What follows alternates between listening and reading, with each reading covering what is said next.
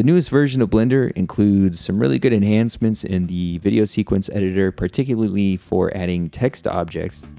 However, there is something that's a little bit lacking there in my opinion, and that would be the shadow option.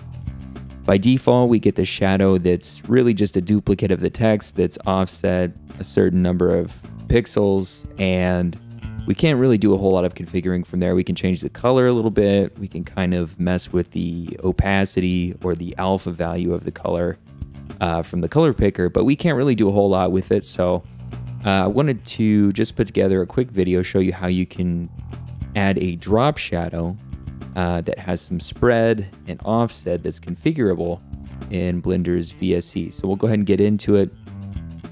First thing you need to do, of course, is add a text object. So we'll add the text object to the video sequence editor, and we'll go ahead and pick a font. If you don't know how to do this, you can select a font file from your computer, or you can go ahead and download a font, say somewhere like Google Fonts, and then import that into Blender. Maybe save it somewhere like your desktop. Okay, so we'll go ahead and configure this text a little bit. We'll change the size of it. We'll configure the color of the text that we want to use, and then we'll go ahead and change the positioning of that.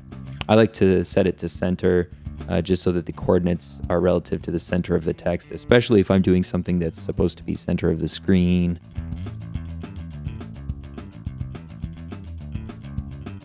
So once I have the text object added and configured how I like it in the video sequence editor, the next thing I need to do is add a blur effect. And I can do this from the Shift-A add menu, just like I did with the text. So I'll go ahead and do that now. It's under Effects. Go to Effect. And there it is. So we'll take this Gaussian blur and we'll actually give it an X and Y size. I typically start with 50. But you can play around with that depending on the size of your text on screen. And I like to just kind of hide, I'll use the H key to hide the original strip just to see what the blur looks like. And I went ahead and actually pulled the blur underneath the text object. So that blur is going to function as my shadow. Currently it's the same color as the text though, so I need to go ahead and change that to a black color. I can do this by using the curves modifier for the strip, and then just pulling that right point all the way down to the bottom. See, it's black now. Perfect. So the only other thing I need now is an offset.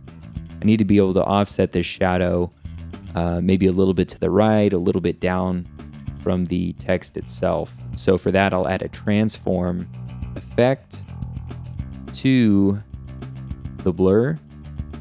But then I need to get the transform object under the text as well. So from here, I can define the offset value, and I'm going to use pixels instead of percent. And then I can just define the number of pixels that I'd like to place my shadow away from the text. Perfect. Now we have that offset there. And just so this shows a little bit better, I'm going to add a color strip, just a white color strip, and use that as a background so you can really see the shadow showing up. I'll pull those strips up and then just grab everything here.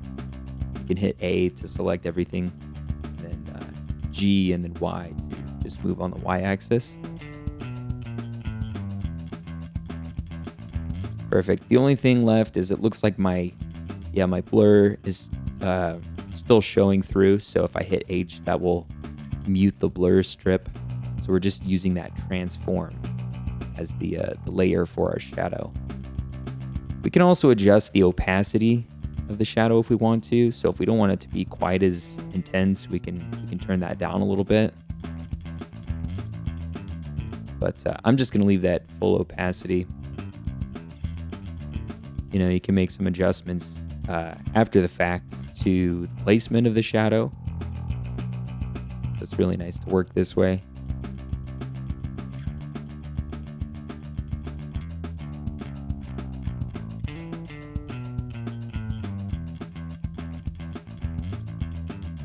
and you can change the blur or the spread amount for the shadow essentially.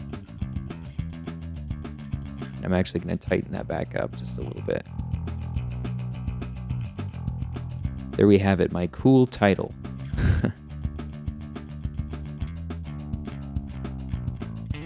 Perfect. The last thing I like to do, and you'll see if you adjust the opacity of the text, this can be problematic. So the last thing I like to do is actually group these strips together, hitting Control G. It'll make a meta strip. And then you can just set this from replace to alpha over. And it'll just function as one object now when you adjust the opacity. So if you want your title to fade in, it won't fade in with the shadow doing its own thing. It also makes it really easy to duplicate. So if I were to take this strip, duplicate it, I can easily go into this other one, just select it, hit tab, go into the meta strip, and then I can edit the text here if I want to. And ultimately, if I edit the text, I may also need to change the size of the text characters, so I can change that. And then hit tab again, come out here, and you can see that I have two titles. Very easy. Cool, so that's all I wanted to share, just a quick tip. Let me know if you have any questions, any suggestions for future content. Let me know if there's anything special that you do with text in Blender. And yeah, always happy to hear from you guys. Thanks for watching.